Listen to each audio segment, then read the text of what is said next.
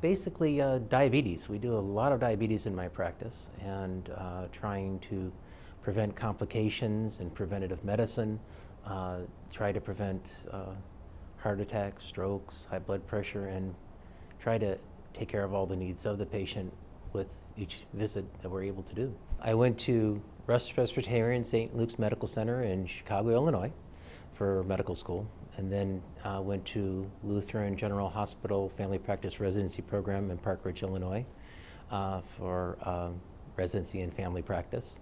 Do primarily adult family practice medicine. My care philosophy is to help the patient be as healthy as possible within the patient's preferences and the science that I'm trying to work into the care. It's a give and take, and a lot of patients we need to adjust it, but most of the time I'm able to help them out and get them what they need. I became a doctor because I like the idea of taking care of patients, and I also was somewhat mentored by a previous doctor we had in our family, and he worked with my family from the kids all the way up to the older adults, and he took good care of us.